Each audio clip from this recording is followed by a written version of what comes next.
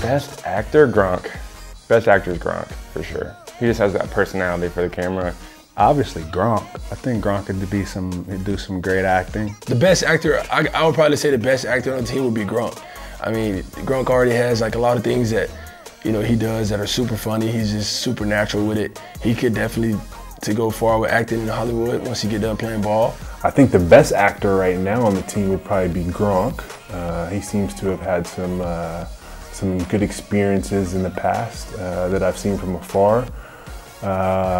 I would definitely throw some money in there for myself, as I've been in a couple movies. I mean, when I want to be, I could probably be a good actor because I can keep a serious face.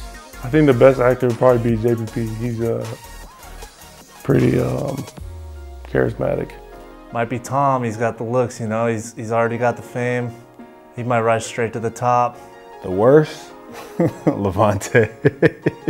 I don't think Levante would be able to act pretty good, you know. Scotty Miller.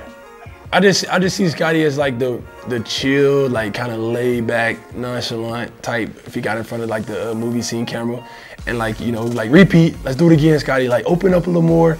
I would see it being a hard time for Scotty like to play another role. The worst might be a guy like J. Watt, where you think he would be really good because he's got the looks, but then he goes out there and he just doesn't have it. Might be somebody like that.